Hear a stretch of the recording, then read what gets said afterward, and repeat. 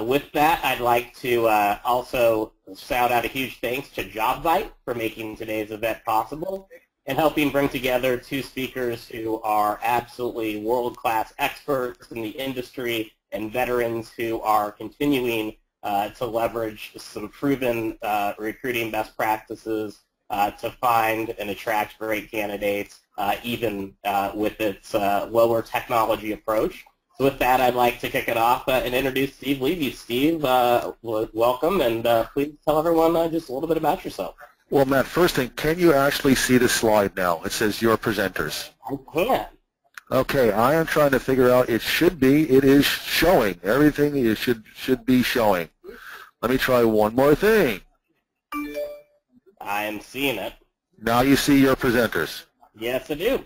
Finally, fabulous. So I just, real quickly, this is what people missed.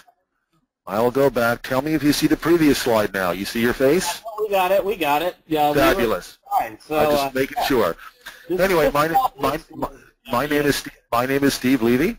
I am a recruiting leader for a pretty well-known technology company. I am also an engineer who crossed over to the dark side. And I will forever remember my initial introductions to Maureen Sharab. Mo? My name is Maureen Sharab, and I'm a phone sourcer. I'm here today with my very good friend Steve Levy to help you all understand a little bit about what I do and help Steve in any way I can. And just so you know, a big shout out to the recruiting animal, who is snarkily tweeting along, who apparently coined the term recruitersphere a long, long time ago and did not trademark the hashtag. So too bad, animal. Too bad. If it matters, you know, Maureen has a BA from the University of Cincinnati in economics and something else.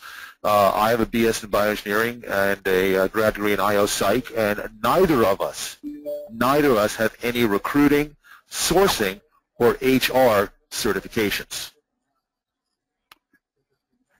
Mo? I call into companies and I talk to people to find stuff out. Just about every day. And what I do is I sit in these companies and I make faces when people like Maureen call. I also train my employees about the evil ways of people like Maureen.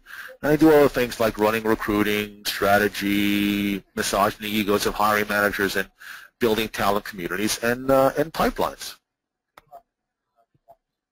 Mo? Steve and I met a long time ago on the fabled Electronic Recruiting Exchange. Many of you know it today as ERE. The reason I'm bringing this story up is to tell you about the importance of telephone communication.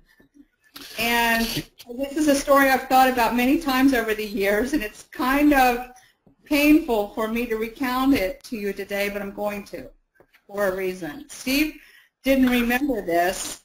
I had to remind him of it, but this is what happened.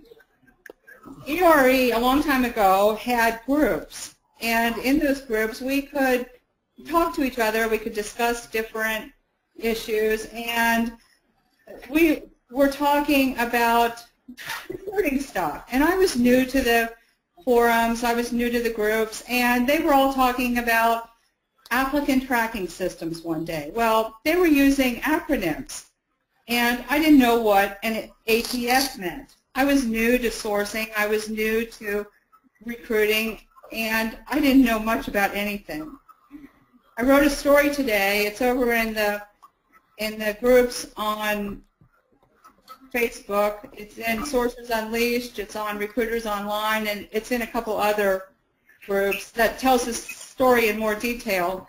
However, Steve happened to catch my frustration and ire over the fact that I didn't know what they were talking about, so I made a nasty, snarky remark about something. I can't remember exactly what it was, but it was really over the fact that I was frustrated that I couldn't understand what they were talking about. They were talking about ATS. Well, I didn't know what that meant. So I made the remark and I left the group and went about my business that day. And a few minutes later, my telephone rang. And I remember where I was, what I was doing. I was in my bedroom and I was getting dressed. I picked up the phone. It was Steve Levy. And he goes, Maureen? I said, yes. And he said, this is Steve Levy. I almost fainted. I knew what I had done. I made this snarky, nasty remark in the group. And here I was being called out on it, I thought.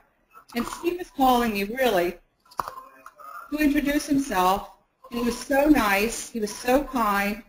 He was so gentle to me. And he was reaching across this divide. And if you have time, read my story. But my point in this, telling you the story today, is he made a friend that day, and I'll never forget it. And he called to introduce himself, to tell me what an applicant tracking system was. And it seems funny today, but it was such an important turning point in my life. And I hope to convey to you today, and I think Steve does too, what the telephone can do for you, just reaching out and talking to somebody.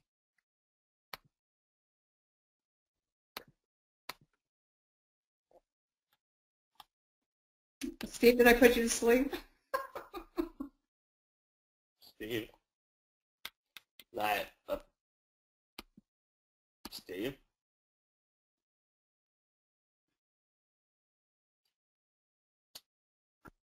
Steve, I'm going to let you take this next one. Can you hear me now? Okay, the thing is that Maureen's telling is that high touch beats high tech almost every time when it comes to recruiting. Both of us are old school sourcers. I'm as geeky as they get. But the bottom line is most people find it just plain scary to talk to people, primarily because they're afraid of that one special word, no. And hopefully today we'll give you some tips as to ways to cross that divide and turn no's into yeses. Mo, your turn now. All right, throughout this presentation today, we're going to pop in some phone sourcing tips. They're going to be quick and dirty, and we're not going to take a lot of time, discussing the minutiae of it, but I hope you enjoy it. At some point, go through this slide deck and study them in more detail, and I think they'll be helpful for you in your phone sourcing in the future. One of the most important things in phone sourcing, when a gatekeeper answers, listen very, very carefully. It's much more important to listen on a phone sourcing call than it is to talk. If she says her name when you call, write it down. Maureen, this is still you. I mean, your turn. Okay. Everybody knows how to do these things. Everybody knows how to find people on the internet, find their email addresses, sniff out their exhaust signals, find out about them, find tools that create email messages around that sniffing technology, and even use that sniffing technology to send those emails. Well, the thing is, what you don't know how to do is how to find a person's direct dial where they work, how to call into a company without going through the gatekeeper, how to procure a person's cell phone or their personal email, how to learn who everyone is who works in a particular office, almost creating the org chart, and what their titles are, and finally how to talk to someone that makes them feel like they want to talk to you for more than just 15 seconds. And the other thing that I'm going to talk about are the things that, the more esoteric, high-touch engagement pieces. Most recruiters and sources don't do enough work with Amazon. They don't know how to use Amazon. They don't know how to do face-to-face work in meetups, business card molds. One of my favorite is coffee condoms. I have some good tips for that later down the line. Doctors, dentists, any person that you go to for personal issues.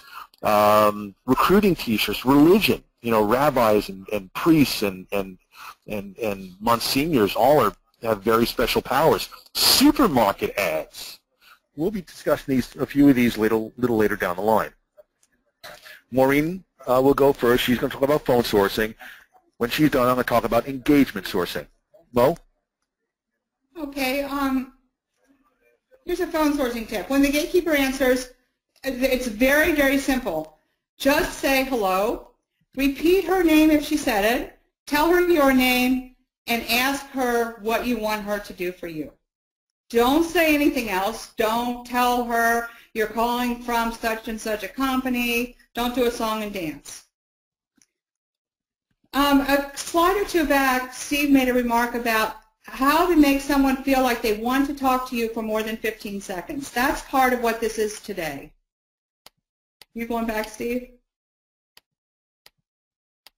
How to make someone feel like they want to talk to you for more than 15 seconds. In other words, when you call someone, how do you engage that person? How do you get them to want to talk to you? These are a few ways I do it. When I call someone, I will say to them, my name is Maureen Sheriff and you don't know me. It's a great icebreaker. Sometimes I'll hear silence on the other end of the line. Once in a while, the other person will say, no, I don't know you. And then might take my next step. I'll tell them why I'm calling. Many times I'll call candidates. I'll do that first touch. Well, I'm calling you in regards to an opportunity, and I go on.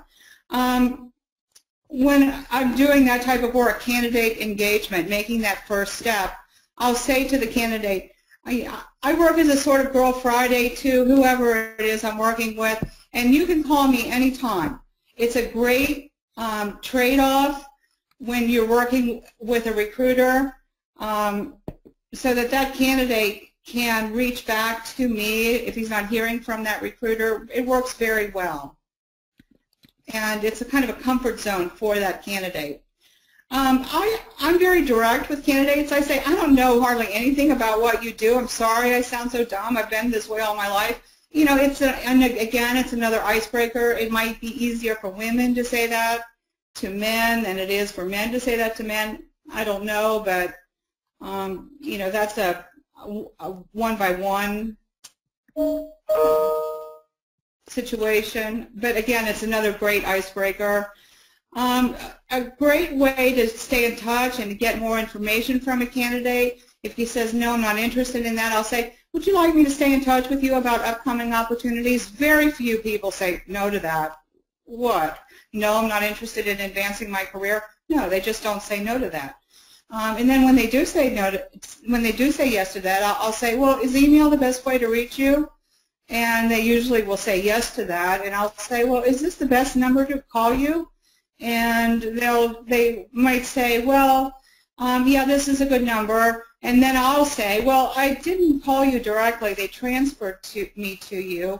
Can you tell me your extension? And they'll give me their extension. And then I'll say, well, do you have a cell I could also call you on? Many times they'll give me their cell at that point.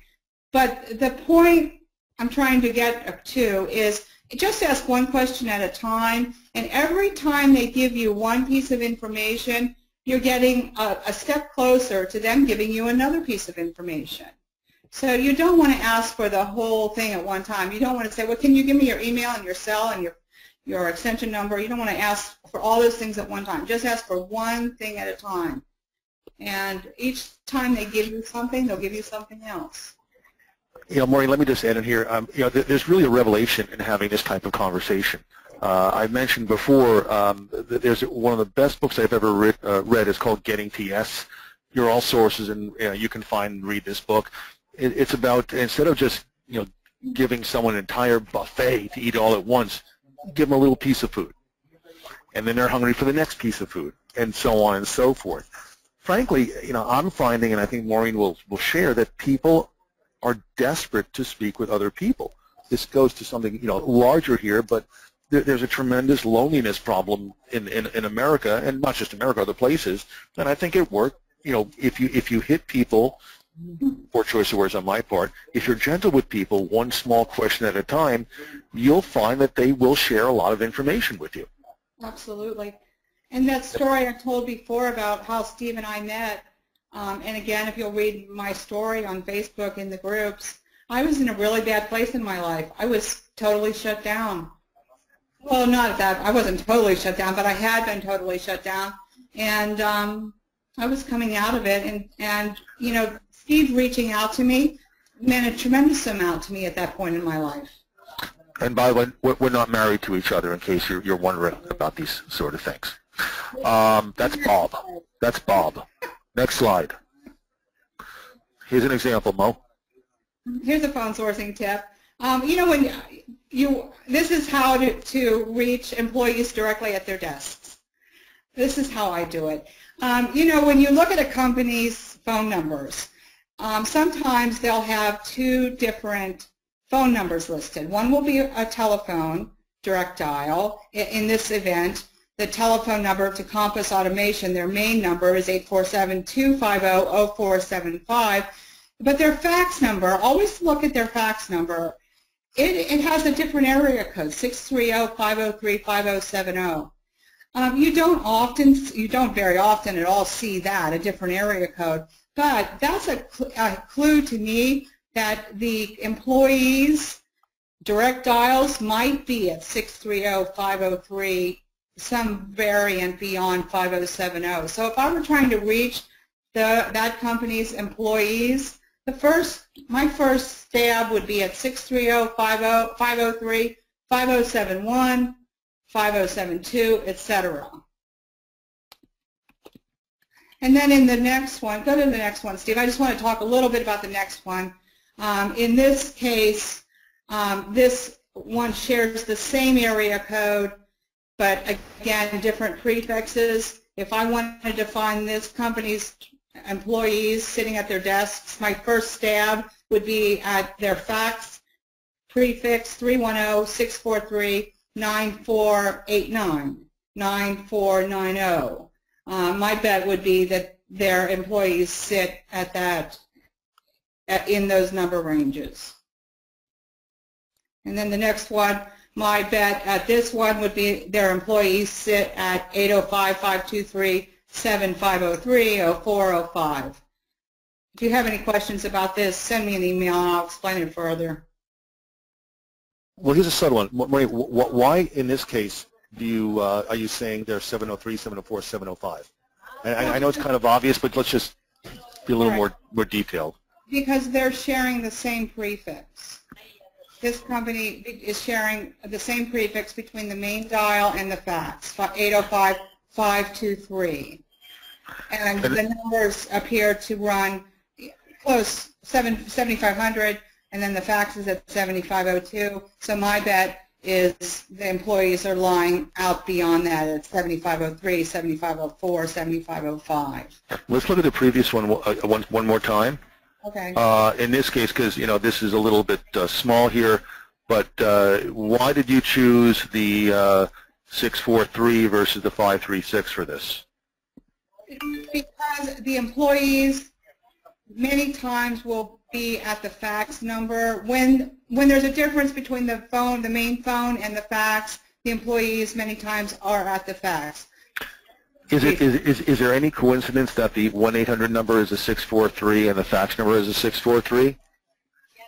No. Is there a coincidence? No, but I'll bet if you got 310-643-0688, it's the same company. Okay. Let's go more here. I didn't catch that, Steve, to tell you the truth, when I put that slide in there.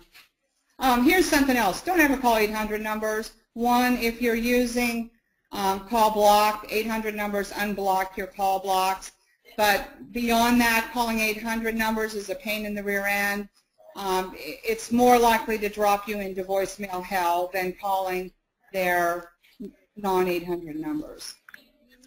So I know occasionally when you call me, you have your call blocking on. Sometimes.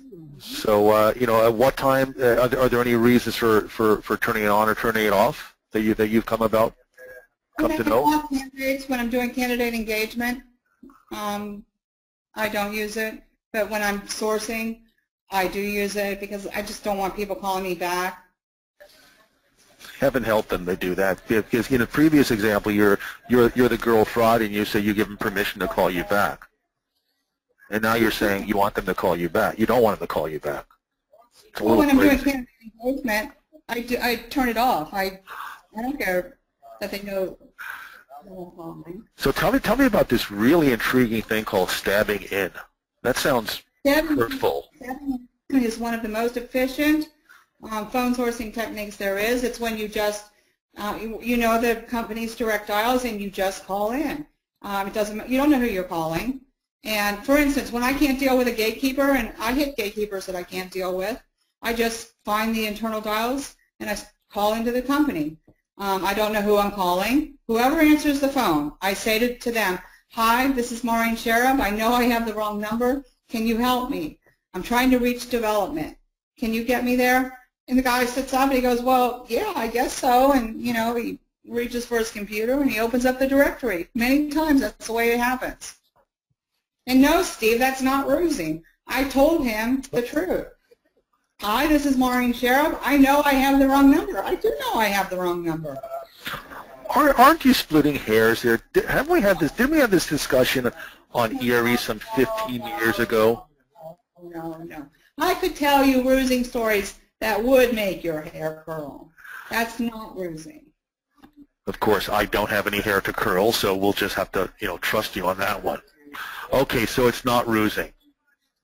There you go. Mo? This is yours too. Is this mine? Everyone can speak on the phone, but not everyone can communicate. I think this is yours, Steve.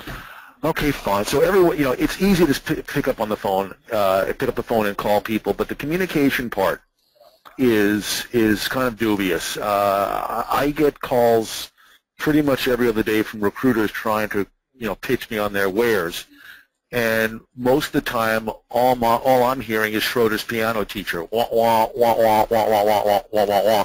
Because there's nothing in the message that gets to me. One of the things that I've learned through the years, and I was not good at this, again, I'm just a dumb old engineer who crossed over to the dark side, is that if you want to do well in recruiting, you're going to have to learn to speak very, very well on the phone. Think on your feet. Be glib, be professional, be funny, be serious. And if you do, then chances are you're going to make a good deal of money. You always want to focus on a single call at hand. Multitasking does not work well when you're doing candidate development. It just doesn't. I can vouch for it 1,000 times over.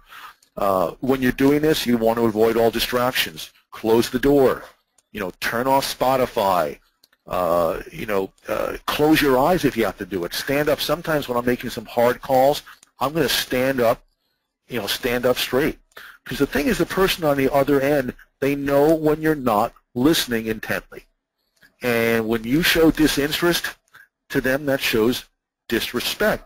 And you only have one chance to make a first impression. And this is the chance. Steve, go back to that.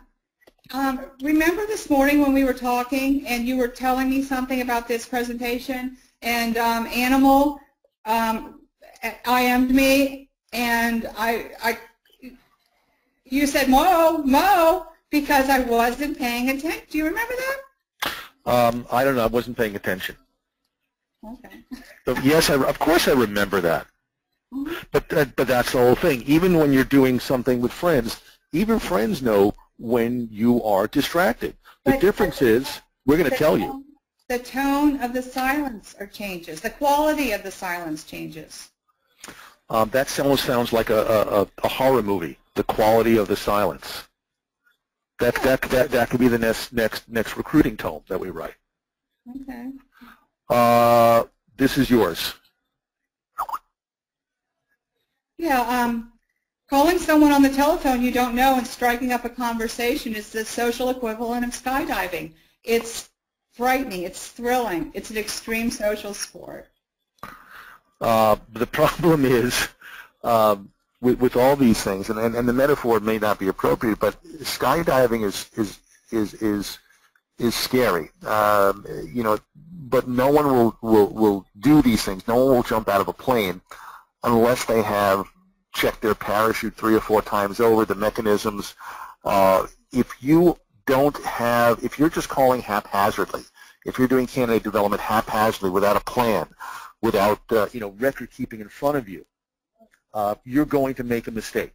You can't just write all stuff down on a piece of paper and expect to translate it when the calls are done. You have to be rigid in your preparedness. Put things down as you see them. Write neatly, or one of the things Maureen has always talked about was a silent keyboard, so people can't hear you type. while you're calling in. You know, you have to be prepared before you do any of these things. Another tip of yours. Yeah, don't call the gatekeeper and say, hi, how you doing today? She knows you don't give a rat's ass how she's doing today. It just ticks her off, and you're wasting her valuable time. Don't do it. You know, this is a lot what I talked about at SourceCon. It's about the honesty. Most people know why you're calling in on them if you're in full engagement, you know, sourcing mode. So don't lie to them. You know, tell them exactly what it is. You know, the honesty becomes such a commodity that is lacking, that when it's used, it becomes refreshing, and it makes our job just that much easier. That's right. Yours, Maureen? Yeah, when your phone rings, don't answer it on the first or second, or don't answer it on the first call, because you're likely to be doing something else. Give yourself time to collect yourself. Answer it on the second or the third ring, so you can avoid being, you know, harried or surprised. If you can't do that, just don't answer it. Let it go to voicemail and return the call. But in any event, sound like you're happy that the person called and like you are ready to be of service to the caller. I mean, what we're talking about here is when you've left a voicemail with someone who you're trying to engage, and they call you back. Right. You know, it's the same thing. You want to sit up straight, take a big breath, smile, give them a, hello, this is Steve, how can I help you? Something of that sort. Right. And if any of you are listening that are working for yourselves, answer your phone like you're running a business. TechTrack, this is Maureen speaking.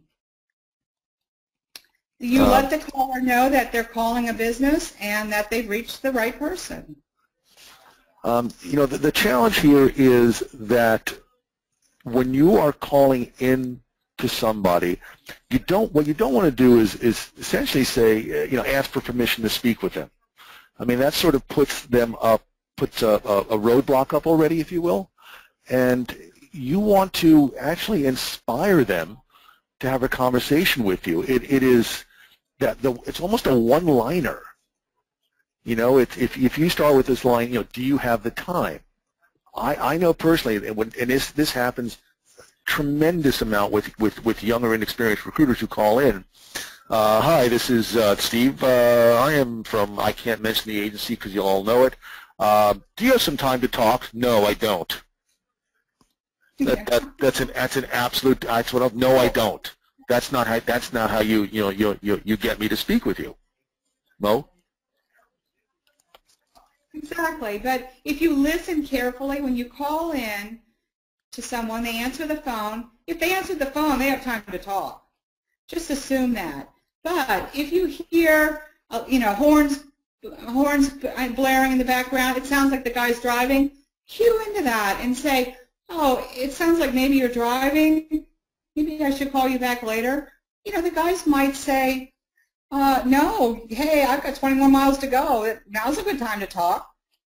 You know, he'll respond to the fact that you're listening to what's going on in his life. And that's true. It's remarkable that, you know, I've had it happen to me, and I do that fairly liberally when I call into people. As I will listen to all the background noises, and I'll make some comment about it. You know, just because it's part of the getting to yes process, you know, inspiring them to want to speak with you, because as Maureen said, you're listening to them. You know, you're actually listening to what's going on in the background. Maureen? Before we go to this slide, let me mention something else. When I'm phone sourcing and I'm calling gatekeepers, I'm always listening to what's going on in her background. I put myself in her space. So if I hear a lot of phones ringing, and she sounds harried, I'll say to her, Mary, go ahead and answer that. I can wait. And sometimes she'll put me on hold, and she'll come back, and she'll forget where she is, and I'll say, well, you were telling me who so-and-so was, and she'll pick right back up. She'll forget that she's giving me, you know, an org chart or why she's doing it, or for whatever reason, just because I'm I'm listening and I'm putting myself into the challenges that she has. And okay. You know, we don't want to get into linguistics mode here, but practice calls before you make them. If you're new to sourcing, and I know there are a couple of folks on this call who are new to sourcing, practice, you know, with somebody who can respond to you. You know, we say, you know, the words that you're using, the tones, they're the body language of the telephone call. And if you're using words that just are negative in nature, and I can't come up with any at this moment, the person will play off of it. I can. Okay, well, fine. Like sarcasm, like for example, when I speak to people like Matt Charney, it's always dripping with sarcasm, and so we know that is going to be the tone of the conversation. Maureen? No, I just something you want to add? Yeah, I was reading an article, and it was a good point the author made. She said, "Don't call and say, this is Maureen Sharab. I'm just calling." When you say, "I'm just calling," you marginalize yourself. Well, these are some of the words. I guess you're talking about these iffy words, right? Oh, the iffy words. Don't use the iffy words. So what are these iffy words again? I was just calling. I was hoping maybe you could call me back. That's an iffy sentence. It's like, I don't really matter. I'm hoping maybe you could call me back. This is not like this. You're giving the other person. This is not like the call me baby. Giving the other person. Right. Well, you're giving the other person permission to dismiss you.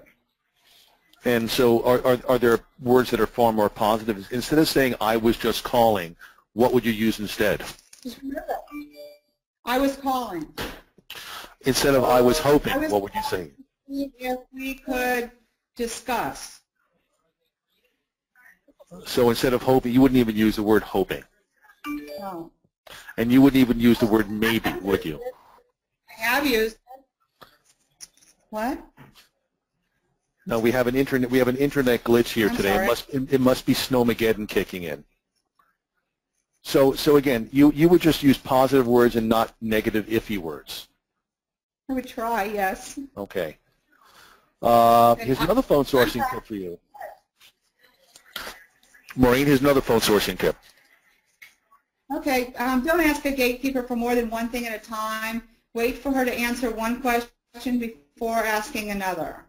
Listen carefully to her answers as she gives them for signs that she may be growing weary of answering your questions, because they do grow weary.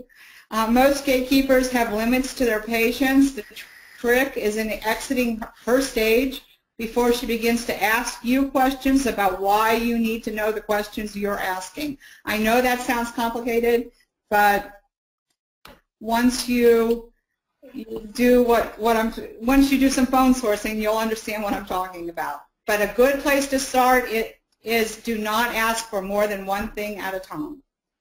Okay. Next is leaving voicemails. How would you leave a voicemail, Mo? Well, remember, when you leave a voicemail and they don't call you back, don't get frustrated. It's not about you. You know, people have a lot of things going on in their lives. So just because they don't call you back doesn't mean they're ignoring you. They just might be busy. You know, the dog might have died. They might be out of town. They may be sick. There's a million reasons, and I know all of you have experienced this. You're thinking, oh, he doesn't want to do business with me.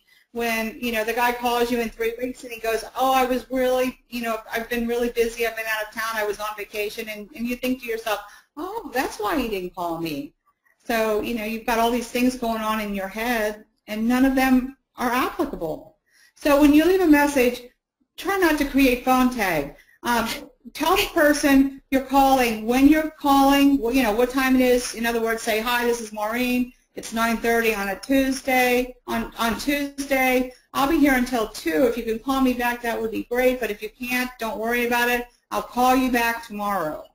So you're telling the person you'll call them back tomorrow, so they think in their heads, well, she's going to call me tomorrow, so I may as well call her back. That's kind of how that works. Okay, so we can move on to some other things here. Another phone sourcing tip. Actually, this in fact is just what you said. Yeah, yeah. And, well, the key is the bullet down there. Yeah. As you said. Don't leave too much information. Yes. Don't leave too much information, because you leave too much information, the person starts to answer the things that you're talking about in their heads, and they think, oh, well, I've already answered her, and they forget to call you back. So if you say to them, oh, can you meet me next Tuesday at Starbucks to have coffee, they think to themselves, no, I've got a dentist appointment, and so they think, oh, I told her I can't meet her, and so they don't call you back. Now I'm going to move on to this a little engagement sourcing piece. This is some of the stuff that I've spoken about at SourceCon, some of the stuff I've written about at RBC and other places. These are some of the things that I use to engage people. I'm not going to talk about all these. I'm going to pick out a few of these because this is, doing engagement sourcing means you have to be exceptionally creative and think and act outside your comfort zone, which is kind of difficult for many in recruiting. So I'm going to talk about things like, and many of you, I'm sure many people on here know this stuff, how to use Amazon for sourcing, business card bowls, coffee condoms. It's a horrible name, but I've been using it for 20 some odd years, so I'm not going to change. Few things: recruiting T-shirts, supermarket ads, Twitter lists. We'll talk about. I'll give you some examples for each.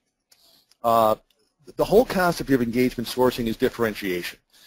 If your sourcing strategy is the same as everybody else's, how special does that really make you? I'm sure there are many people here whose job ads say, we're the leading this, we're the leading that, we only hire the best and the brightest, blah, blah, blah, barf. Problem is, it's not true. Not everyone is leading. Some people are actually, some companies are actually the 18th best company in the world. And, just by hiring someone, you're not going to jump up to the first best kind of company. If you hire someone really great, you might get to 16, maybe 15 or 14 if they're really, really good. What you really want to do here, the concept behind it, is creating and marketing good buzz about the company that, as I say in the last bullet, it causes people to respond like a golden retriever. What I mean by that is if you have a golden retriever and you try to speak a foreign language to them, they'll tilt their head to the side and almost go, huh? But they don't run away because they're really interested. Ultimately, we're in a golden age of recruiting now where there's a lot of technology, but we seem to forget that the tools don't do the sourcing of the recruiting. People do, which means we're connecting to people. And I think overall as a profession, we've done not a particularly good job of connecting with people who we're trying to engage. Couple of this is my engagement sourcing tip, and I'm going to read this out loud because these three are pretty critical.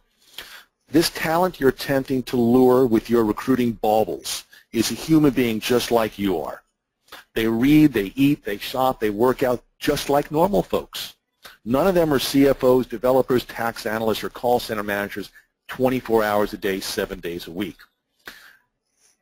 So ultimately, when you're going after certain people, you really need to know what they're like. You need to know their likes, you need to know their dislikes, their favorite things, the things they don't like, some of their personality quirks.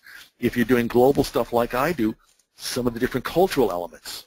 And, the barrier to entry to recruiting is interesting, and it's pretty easy to get into recruiting and sourcing, but it also has a side effect. And the side effect is that people who are trying to engage are emotionally scarred from other sources and recruiters who don't take the personal interest in the people. They're just merely meat that can be used to, fill a void, fill a job.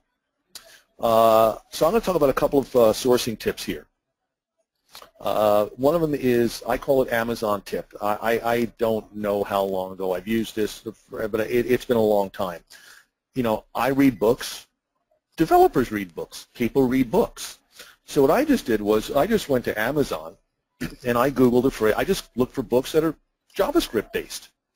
And here, look, one of the first people review just a couple of days ago by Leanne Kinney. She's got a lot of reviews. This book is great. The tutorials that accompany it make a great way for beginners to learn JavaScript, blah, blah, blah, blah, blah.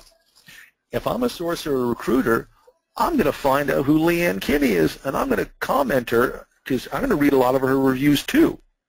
So there's that personal connection when I finally reach out to you and out to her. And the assumption here is that she knows, if she's reviewing a book about JavaScript, I bet you she knows JavaScript pretty well. So that becomes a way to get to her community, her fellow JavaScript people. Another one here, people. I even have, look at that. I have people. I have an error here. So I have made a tragic mistake here. But what this should have said is people like to eat, and they like to get free food. So where does this happen?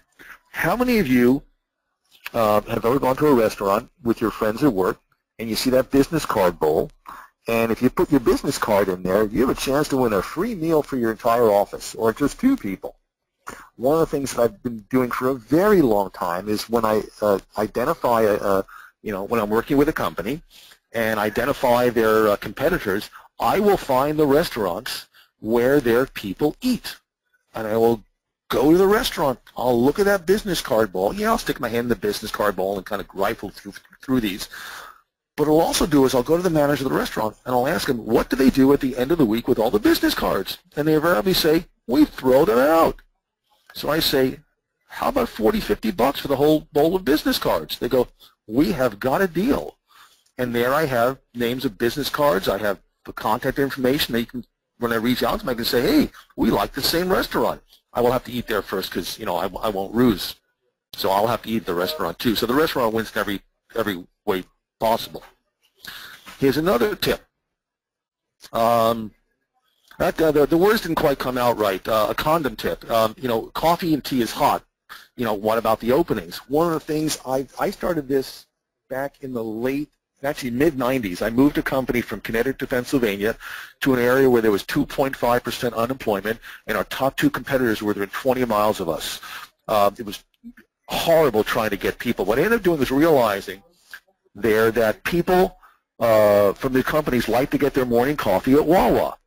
So this was, I went to a company that made these hot coffee sleeves, and I said, how much would it cost to print up 10,000 of them with logos from our company and some of the needs that we're looking for?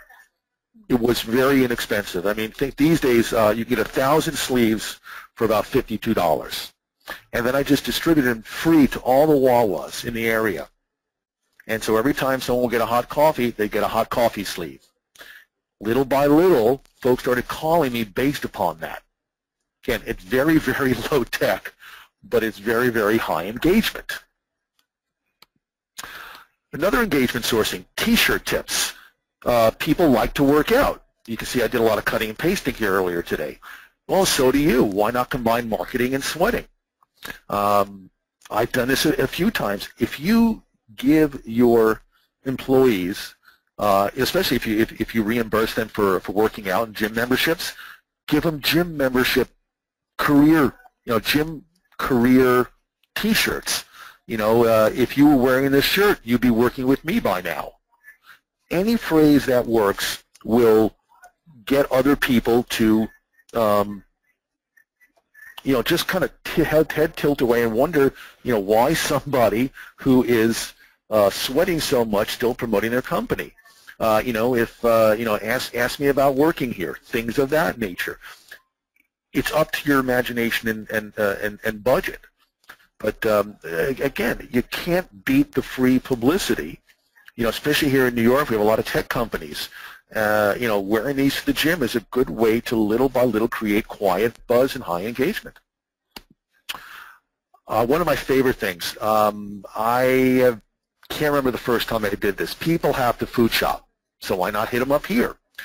Even developers and CFOs, they eat. They don't. Not all of them call Seamless or Grubhub. Some of them actually shop. I know that for a fact. You can talk to people in your company. You ask them, where do you buy your food? what supermarket you go to the community board. And I lost my picture of one that I'd done recently, but you know those apartment for rent pull-off things? You know, it's like an 8x11 sheet of paper, horizontal, with tabs with a phone number on it.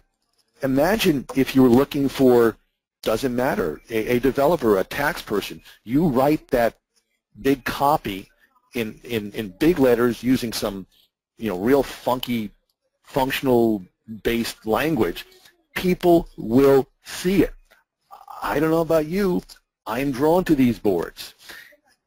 You know, the return, the recruiting efficiency ratio for this source of hire certainly won't be as high as, you know, say employer referrals, but it's just another arrow in your quiver that gets the word out and shows that, in my opinion, oh, this company is thinking a little bit different than say, oh, I can't name the name of the company here. It would be bad of me. But it's just, yes. Just a heads up, we're about 5 minutes before Q&A. Absolutely, as I said. So again, I can, anybody who has questions about these, shoot me a tweet. I'll give you an example for each one of them. You know, finally, in terms of sourcing people, whether it's phone or whether it's other methods, there's a saying is you can lead a horse to water, but you can't make them drink. You don't want to lead the horse to water when it comes to sourcing. You just want to make them thirsty. And finally, beyond every Boolean, behind every high-tech technique, is someone like you, and you're going to help them make very important career choices. So the most important thing you can do is be human to them. And it's question time, Matt. Wow, that was well timed. I apologize for the interruption, but there was definitely a lot of great information there. And so I think in going back to the phone sourcing element, Maureen, we got a question. What is the best time of day and week to get candidates on the phone? That's a good question. Mondays and Fridays are rough days, I think, because, you know, Mondays and Fridays. I like to work Tuesdays, Wednesdays, and Thursdays to engage people, and I'm an early riser, so I like the morning time slots, but I don't really think there's a good time, bad time, because everybody has their own, you know, when you feel good working, you know, choose those times. Don't work against your own body clocks. So what you're saying is, if I'm recruiting in Singapore, then no, I can't help it. So, and look, I think sometimes, depending on where the people are, I think you actually have to adjust your body clock. Well, you mean if you're working overseas? Yes. Well, it's true. I do most of my work here in the United States and in North America. But yeah, if you have to work overseas, it's more challenging. Great.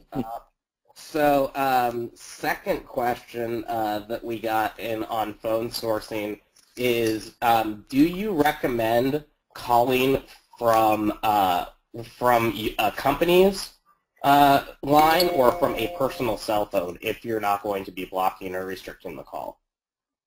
I don't recommend calling from cell phones. I recommend calling from a landline. Cell phones are difficult for me personally, they're difficult to manage. My cell phone's not here, but my landline is not here either. But it's just easier for me to manipulate a desk phone than it is a cell phone. Matt, if I can interject, Maureen, what about landlines versus companies like Vonage or, you know, internet phones? What are your thoughts on them? To my knowledge, you can't block an internet phone. Does anybody can have contrary information on that? I don't think so. Yeah, I don't think you can block a cell phone. Well, I know you can block a cell phone. You can block a cell phone? Yeah, but it all depends on the service. Really? Yeah. Well, I'll show you offline. Okay. Matt, any more questions? Yeah, we do have a couple more questions. How, in leaving voicemails and trying to contact the candidate through multiple sources, How much is too much? They say it takes, well, I've read that it takes at least five voicemails to get somebody to call you back. Now that might seem like a lot to a lot of people, but how do you feel about leaving 5 voicemails? I asked the audience that question. I'm assuming that seems relatively work intensive for most. Is there any way to increase those numbers or get that 5 down at all in the context of the voicemail itself? Well, I think the example that I gave when I call and I say, hi, this is Maureen calling, it's 2 on Tuesday and I'll be here until 5. If you could call me back today, great, but if not, don't worry about it. I'll call you back tomorrow. That's kind of a push to the person to call me back because they know I'm going to be calling back tomorrow. That seems to increase my callback ratios. Okay, great. Another question we got in, what about texting? In what regard? I assume as a way to... Well, I guess, well, you know, here's what I do. I mean, I will text once I've made some connection to somebody. That's when I'll go to text because I'll go there because I'll ask them what they prefer. I have actually received text messages sourcing me, and I just think they're dumber than dirt. I just look at them and it just, I guess like anything else, Matt, it depends on the message and you know how customized it is. I mean, I'm telling you right now, I'm looking at some tweets that have come into me that are, you know, tweets are a lot like, DMs are a lot like text messages, and some of these are so dumb they're painful. And so I am not going to send, personally not going to source with text messages unless, you know, somehow someone says, this is their, you know, if you give me someone's phone number and say, hey, they're expecting you to call, I might text them first. Okay. I don't know what that means. Are there, go ahead. I think texting is a generational issue for persons of Steve and my age. When someone Whoa. It just, you know, inside every boomer is a millennial just waiting to get out and create a startup. So just so you know. We wish we were younger, I know. It's true. But I think it's a generational issue, and it's much more embraced by younger generations than it is us. But I would have a tough time sourcing using a text. Yep. Interesting. Okay, great. And then this is another question we got. Are there any tactics in particular that recruiters have abandoned that you'd like to see brought back? Yeah. Other than the phone, obviously. I'm going to let Steve answer that. Oh, great. I'm looking around because, you know, I've been recruiting for a long time. So what did I do when I started doing it? You know, nothing is, I don't think they've abandoned anything. I think a lot of these old school, you know, being able to talk to people, and I think these are coming back. Look, I remember my first conversations with recruiters out of college in 1980. That's when I first thought they were, you know, Matt Charney's favorite word. But they were, it was such a closed wall to the profession back there. So, no, I can't think of if you know, making people feel bad, not getting back to them. Boy, that sounds like today also. So no, nothing. I can't think of a single one old thing other than, you know, going back to being nice to people and, you know, being honest and, you know, picking up the phone and talking to them. And I don't see an issue. Nothing from the old days do I want back, at least technique-wise. If that question asker has something in mind, you know, we are all monitoring the Twitter stream, so they could throw that in there. Okay, and would encourage them to do so. So with that, I think we are actually out of all the questions and almost out of time. So I'd like to thank Maureen and Steve for dropping some great knowledge and tips for us, particularly on some critical competencies we don't often talk about. And I'd like to especially thank JobBite for making today's presentation possible. For all attendees and registrants for this webinar, you will be receiving an email with a copy of the slide deck as well as a recording within 48 hours. With that, I'd like to thank you for joining us and hope everyone has a great day. Good luck recruiting out there.